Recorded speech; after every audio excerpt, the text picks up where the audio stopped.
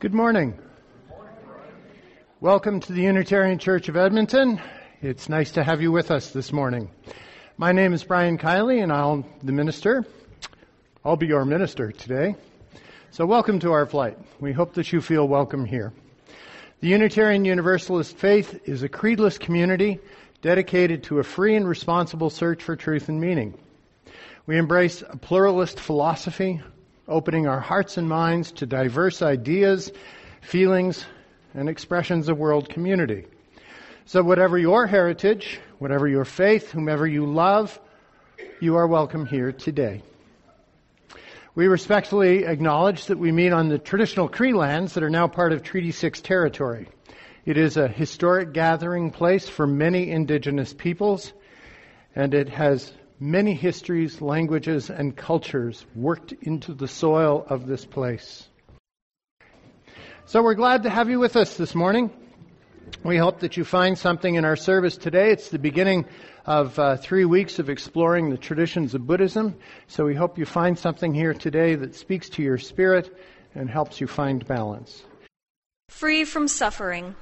May all sentient beings be well and enjoy the root of happiness. Free from suffering and the root of suffering. May they not be separated from the joy beyond sorrow.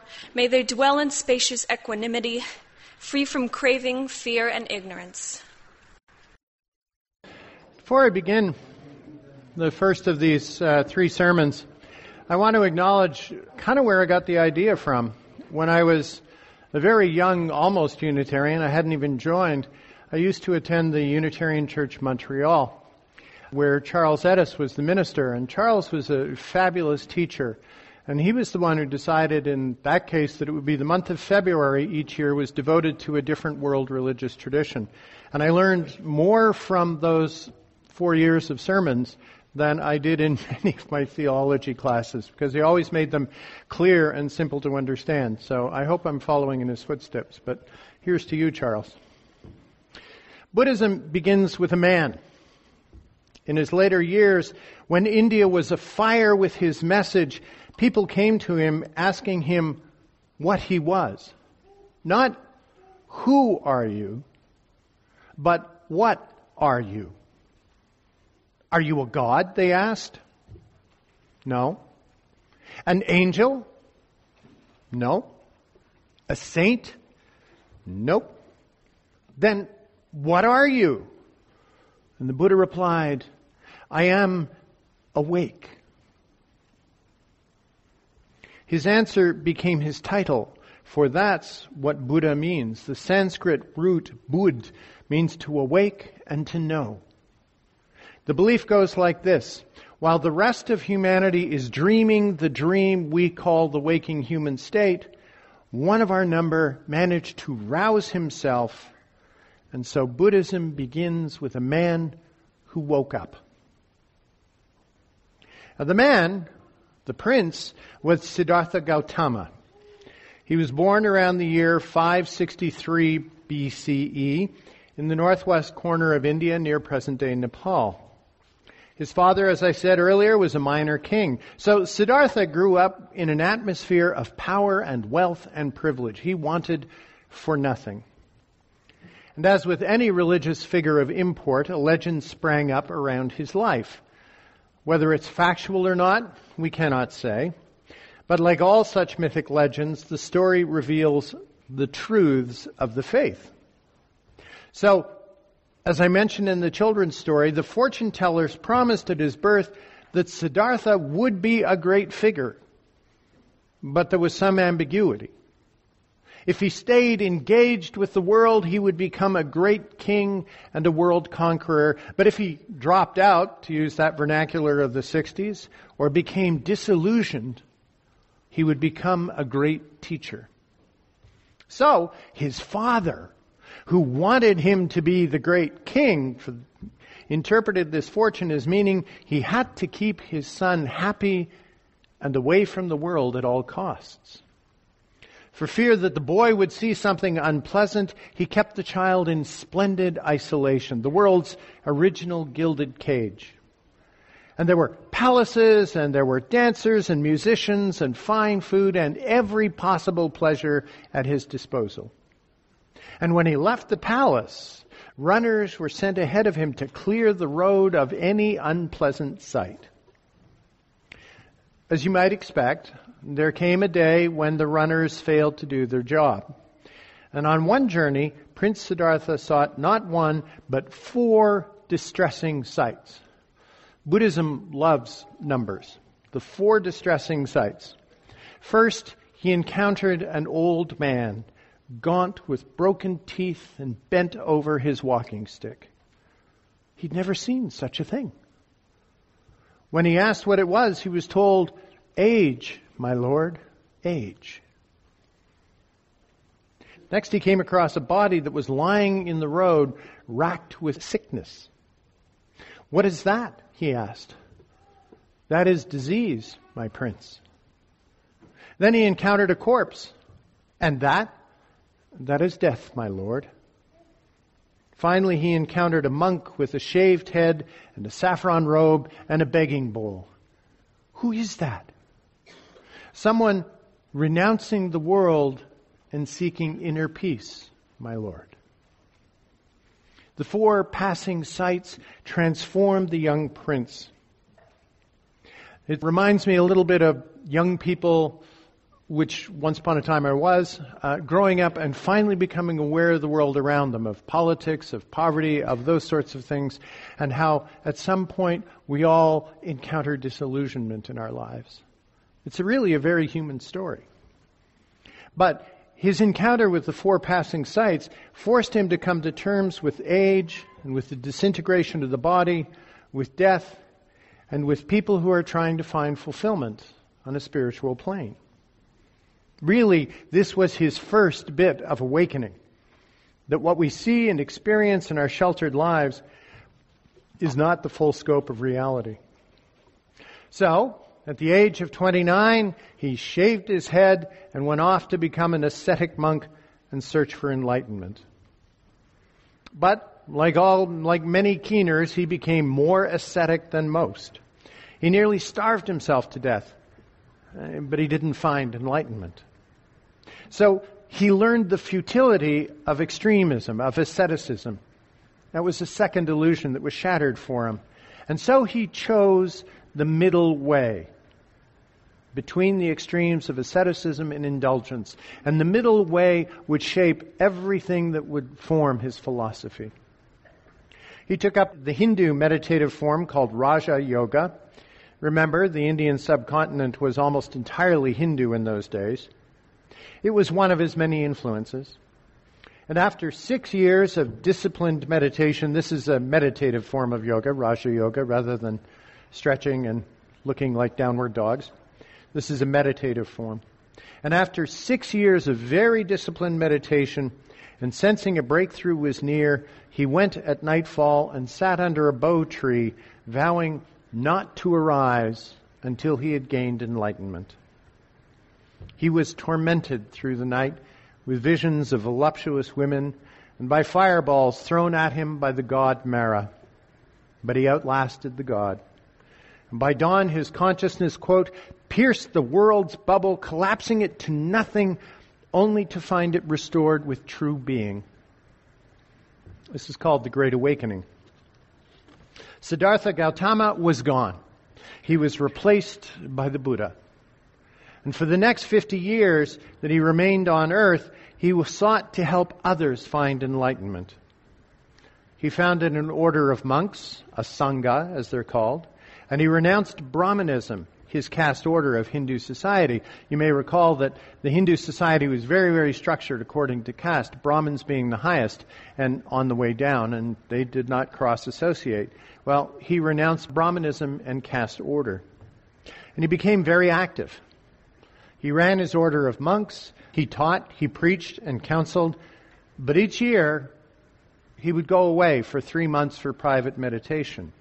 And 3 times every day he would retire from his activities for a period of meditation as well. We might all take a lesson on the importance of stepping away from work once in a while and tending to our own spiritual lives.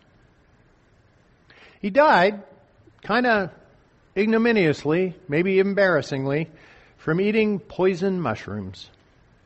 His last words, however, were, "All compounds grow old. Work out your own salvation with diligence." Well, many stories survive about the Buddha. He was a cool rationalist, but one with a warm and sympathetic heart. Kind of reminds me a bit when I hear stories of the Dalai Lama today. Every problem that came to him was analyzed rationally, but then his responses were warmed with compassion. Buddhism is sometimes labeled a religion of infinite compassion. The strength of his character, his noble manner, the fact that he gave up wealth and privilege combined with the intensity of his mission, all those things won him converts in heavy, heavy numbers, not just in India, but soon throughout all of Asia. Unlike the founders of most faiths, the Buddha knew from the get-go what he was doing. He was intending to attract followers to his path. Not to become more famous, but to help others find enlightenment. That's the role of the Bodhisattva, the saint, in Buddhism. Well, no religion pops up out of thin air. Buddhism arose out of Hinduism, but it developed very quickly on its own. And the Buddha, who was a reformer as much as anything else, seeking to strip away layers of ritual and caste structure that he felt ruined Hinduism, and was seeking to reach a level of truth and broad equality. And in so doing, he created really a non-religion in many ways, a path without the traditional elements. First, his religion was devoid of authority. He challenged the monopoly of the Brahmins and encouraged people to take responsibility for their own lives. Do not accept what you hear by report. Be ye lamps unto yourselves. Sound familiar for Unitarians? Secondly, he preached a religion that was devoid of ritual. In fact, he ridiculed Hindu rituals. Third, religion is usually used to explain how the world came to be and why things happen. But the Buddha skipped all of that and preached a religion of speculation. About the nature of world and life and death and all those good questions, the Buddha maintained a noble silence. He bypassed tradition. Do not go by what is handed down, nor by the authority of traditional teaching. When you know of yourselves these teachings are good or not good, only then accept or reject them. He preached a religion of intense self-effort. There was no grace that would intervene. There was no benevolent presence out there to comfort us and answer all the questions. It was going to all be your own work. And finally, he preached a religion without a supernatural figure. He condemned divination and magic. I suspect those of you who have been around the Unitarian Church for a while recognize and applaud and feel very comfortable with most of those tenets. In its evolution, Buddhism has developed a set of simple and easily remembered touchstones. It's very well organized, really well organized. We've already heard of the 4 passing sites. The foundation of the tradition are the 4 noble truths. Dukkha. Ordinary existence is a state of suffering. Dukkha. There are the usual physical sufferings. Then there is the suffering of impermanence, the sure knowledge that nothing in this life lasts forever. The third dukkha is mental suffering caused by conditioning of the mind. It's the worst of the sufferings because it leads to negative attitudes, which leads to wrong actions and eventually to rebirth in one of the lower realms. Reincarnation is a part of Buddhism. And if you kind of screw it up this time, you drop down the ladder. But if you live your life well and seek enlightenment, you move on up. Eventually getting to enlightenment and you don't have to come back anymore. Second, the arising of dukkha, or the causes of suffering. Suffering is caused by an ignorant state of mind. We are fooled into thinking that the things around us are real. I'm not talking about tables, chairs, birth, and all that stuff. I'm talking about status and power and wealth are not real things. All those things we measure to try and decide if we're better than somebody else. Those are illusions, like the temptations that beset Buddha sitting under the bo tree. And we develop attachments to these false things. We believe and we crave false realities. And that gives rise to our mental suffering. I heard a piece on day 6 yesterday in CBC where they were talking about marketing and how they're talking about drop day marketing, trying to manufacture a scarcity for a new product. It started with Nike Air Jordan shoes and has gone now to all kinds of companies that try and say, oh man, this incredible product is coming, but it's going to be gone soon. So you got to rush out and get it. And everybody rushes out and get it because they have this false illusion that this is actually important, what kind of shoes they wear. Interesting how this Buddhist concept of dukkha and attachments plays out in the world. Third noble truth is the cessation of dukkha. Suffering is ended by renouncing the negative mind and false attachments. There you go, done. Suffering is ended by developing real compassion for all human beings. This brings liberation and peace of mind. It allows the creation of harmony between oneself and one's environment. And the only method, finally, that one can attain this liberation is by following the teachings of the Buddha in, we have 4, now the Eightfold Path. But be warned, it will take you many lifetimes of effort. So the Eightfold Path. This is my last list. The Buddha approached life like a physician when he was at the Four Noble Truths. First, he lists the symptoms, then the diagnosis of the cause, and finally, he prescribes a remedy, the Eightfold Path. It is a course of treatment in the form of self-training with a moral aim. But before starting on these 8 steps, there is a preparatory step that goes unmentioned. It's right association. Any physician will tell you that the first step in healing is removing the source that's causing the symptoms. In a moral world where our own desires for private fulfillment are the cause of distress, we must try to associate with those who are renouncing such desires. Or to put it another way, you don't send a drug addict to a crack house in order to start rehabilitation. So, right understanding is the first. One has to grasp the problem before one can seek to cure it. And studying the truths opens one to change. Right intention is the second step. Once we understand the problem, we have to decide what we're going to do about it. Are we ready to direct ourselves onto the path of enlightenment and put aside distractions of desire? Until we're single-minded about that, we're not going to get very far. The next 3 steps are called the ethical disciplines.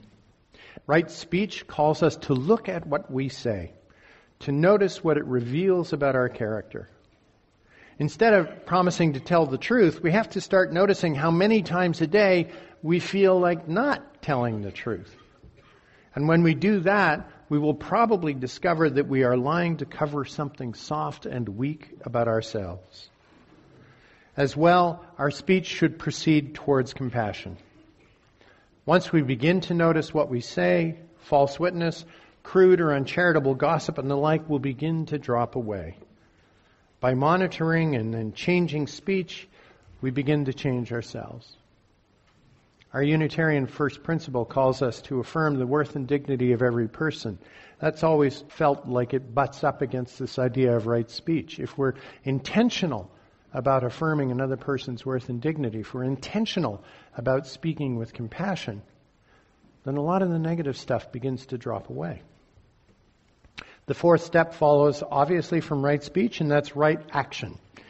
The Buddha detailed this in the 5 precepts that constitute the Buddhist version of the 10 Commandments.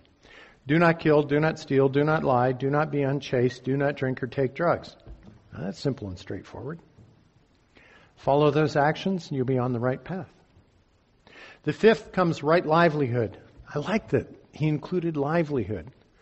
Buddha believed one's occupation could become too distracting and keep you from the path. Quote, the hand of the dyer is subdued in the dye in which it works. When one gets far enough along the path, participation in a monastic sangha may be in order. But for the layperson, it points to finding work that promotes life instead of destroying it. that promotes reality instead of illusions. The Buddha even outlined professions that were incompatible with the path: drug peddler, slave trader, prostitute, butcher, brewer, arms maker, and tax collector. In his day, that was a corrupt line of work, unlike in Canada where they're merely incompetent. Sorry, did I mention I'm having a problem with the CRA? Never mind. The last 3 steps involve a mental discipline.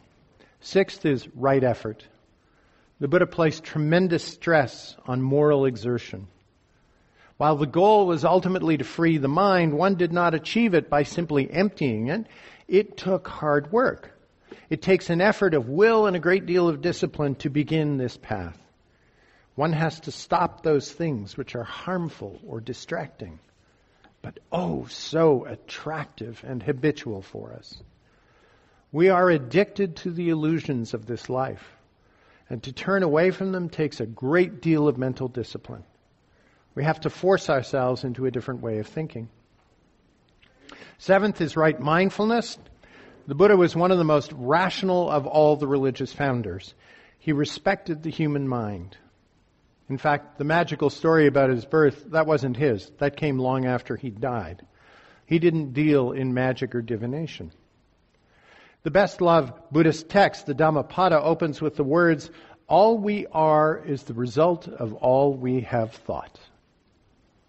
All we are is the result of all we have thought. That's worth contemplation. Ignorance, not sin, is the primary adversary in Buddhism. To gradually overcome ignorance, the Buddha counsels continuous self-examination until self-awareness begins to liberate us. The more we know why we do what we do, the more likely we are to be able to free ourselves from that very behavior. But this is full-time work. Moods and emotions are to be noticed, non-reactively, not about, oh, here I am thinking that again, but just go, oh, all right, I'm getting angry with this situation, or I'm getting sad with this situation, or I'm getting whatever with this situation. Think about that. The mind must control the senses and impulses, not be controlled by them. Finally, there is number 8, known very widely in its Zen form. The concept is called right concentration. And it involves long periods of sitting in meditation, learning to let go of distractions and to focus the minds. Well, that's the Buddhist tradition that he founded. But for many of us, as we were discussing, many of us will have different spiritual practices that occupy the body and allow the mind its freedom to soar in spirituality. I can't do Zen sitting. I tried. I used to fall asleep all the time. For me, I have to have some kind of action involved, like Tai Chi or cycling or something of that sort. The focusing of the mind then becomes absorbed on the task until, like Buddha under the Bo tree, it breaks through to enlightenment. Well, that's the core of Buddhism as it began. And you can see how it was attractive for early Unitarians like Emerson, Ralph Waldo Emerson. It was logical. It was rational. It involved deep self-examination of one's actions and, most importantly, one's motives. It included a great deal of personal responsibility, and it provided tools for self-perfection and self-examination and produced a path towards good and healthy living. In a less disciplined way, our current Unitarian Universalist statement of principles calls us to many of the same goals. So, next week, we'll pick it up again and we'll look at how Buddhism split and divided and moved around the world in many, many different ways and take a look at some of the practices. Thank you. I have a brief meditation. It's called the Metta Karuna Prayer. O Amida, one of the Japanese names for the Buddha, oneness of life and light, in trusting in your great compassion, may you shed the foolishness in myself, transforming me into a conduit of love. May I be a medicine for the sick and weary, nursing their afflictions until they are cured. May I become food and drink during time of famine. May I protect the helpless and poor. May I be a lamp for those in need of your light. May I be a bed for those who need rest and guide all seekers to the other shore. May all find happiness through my actions and let no one suffer because of me. Whether they love or hate me, whether they hurt or wrong me, may they all obtain true entrusting through other power and realize supreme nirvana. Namaste, Amida Buddha.